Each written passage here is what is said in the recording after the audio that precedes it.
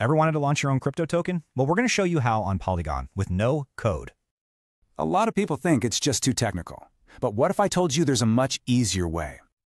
The old way was tough, costly, and slow. But these new no-code tools, they've changed everything. The solution is a no-code builder, especially on an efficient chain like Polygon. It opens this up to everyone. So why Polygon? Simple. It's got low gas fees and super fast transactions. It just makes sense. We're going to walk through this using a tool called Tokentry. These platforms make the whole thing really simple.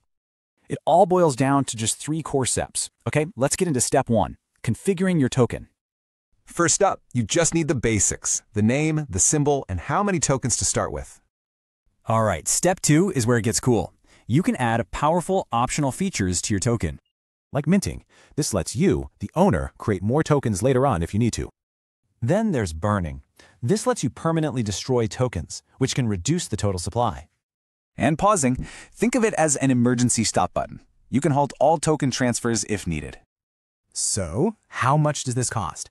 The pricing is super clear. You only pay for the advanced features you use. But wait, is this actually safe? That's a huge question. The best tools have safety built right in. You've got multiple layers of safety, audited contracts, a free testnet, and automatic code verification. That testnet first part is key. It lets you test everything out without spending any real money.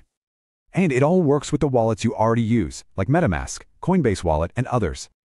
Okay, step 3. You just review everything and hit deploy. Your wallet sends it to the Polygon network. And bam, just like that, your token is live on the Polygon network for the whole world to see. So creating a token is easier than ever. The real question now is, what are you going to build?